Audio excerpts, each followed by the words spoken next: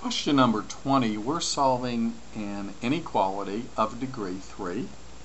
Now, what we have to do before we actually go to our calculator on this one, let me take you to the paper first. Alright? The way I've taught you to solve higher order inequalities is put a function into your calculator and compare it to 0. Well, the way the original problem started wasn't going to help us, so that's why the 5x and the minus 6 I moved over really to the, I did what I needed to do to get everything on the left. And this now becomes the function or the y value that we're going to type into our calculator and compare to 0. So what I'm going to do is take my graphing calculator.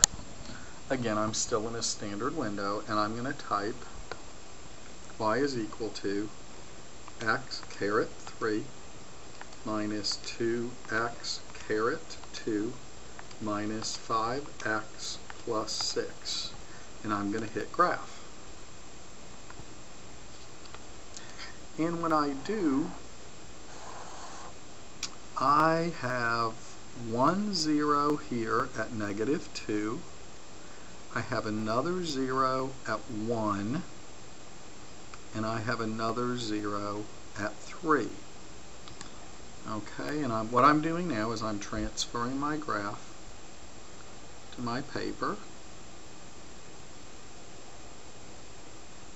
Okay, it's the best thing for you to do.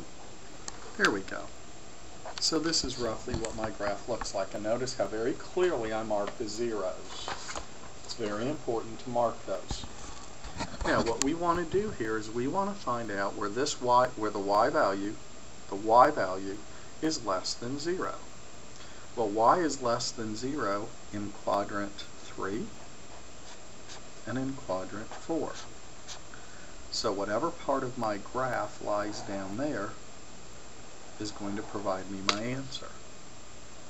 Now remember, your answer is always in terms of x. What x values cause that y value. These x values, these y values were caused when x came, if you scanned from what, negative infinity up to, from negative infinity up to negative 2.